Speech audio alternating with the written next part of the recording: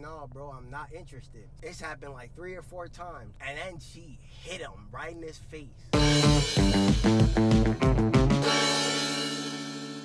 We got Sebastian in the back seat. You said you used to take the L to high school every day. I'm sure you've seen some things.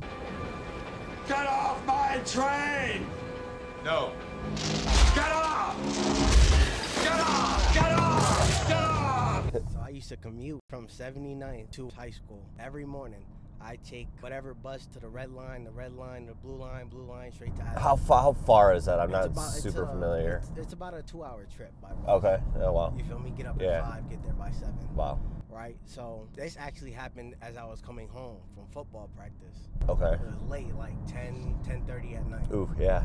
And you're by yourself? I'm by myself, football equipment in hand, book bag, project. You feel me? I got my hands full, so it's hard to run. I get on the train, minding my business, right? And this lady sits across from me. She a good looking lady. Okay. 5-6 minutes later, this homeless guy. Bro, I'm assuming he was dressed like he was homeless. He might not have been homeless, but he was dressed like it. Right. He tried to spit some game on the lady. I turned my music down so I could listen to the song. You got to start recording that. So she's like, no, actually, I'm not interested. And he persistent with it, which I admire. He, no, baby, I'm this, da. She, no, bro, I'm not interested. It's happened like 3 or 4 times. And then she hit him right in his face.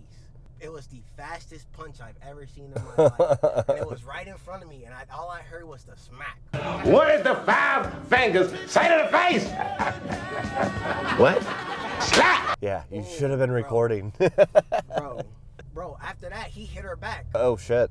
Okay. He hit her back, and she looked dumbfounded that he actually hit her back. Yeah. Yeah. You feel me? And I'm, at the same time, it's like she told him to stop bothering him. Right. And he didn't listen. Right. But she could have got up and like went to another train or something.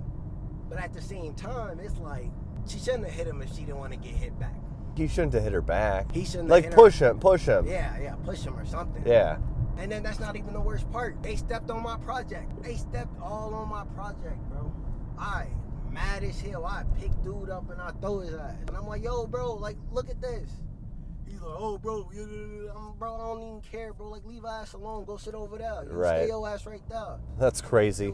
And then after that, bro, it was the quietest train ride home. Yeah, I'm sure everybody just kind of sat to themselves after that. It was like, quiet as hell. All right, Sebastian, well, thank you for coming on and telling us that story.